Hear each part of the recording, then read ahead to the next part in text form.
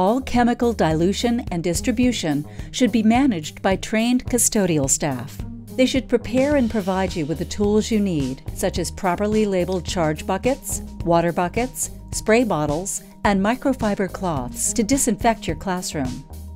Only trained teachers and staff should perform surface disinfection. Students should not have access to disinfectant products or be assigned disinfection tasks. Before using any cleaning product, make sure you have read and understand the product label and usage directions.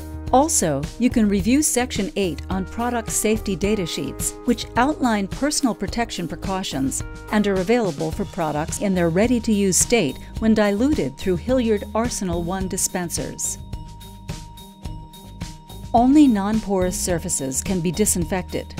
Porous surfaces such as carpet, fabric, paper, or chalk cannot be properly disinfected. Frequent touching of these surfaces by students should be discouraged. Classrooms that will be occupied by different groups of students throughout the day should be disinfected or cleaned between each new group of students. Classrooms that will be occupied by the same students all day require less disinfection, where only the surfaces that are touched by multiple students require disinfection.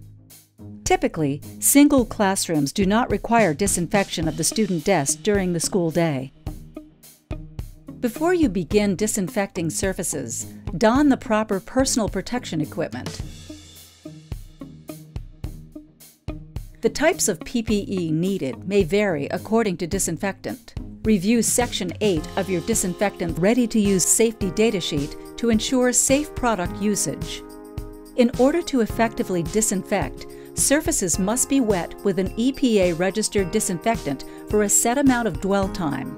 For specific Hilliard product dwell times, please refer to your classroom disinfection job card or the application method chart on the COVID-19 section of the Hilliard website. Be sure to follow your district's guidelines for proper surface disinfection.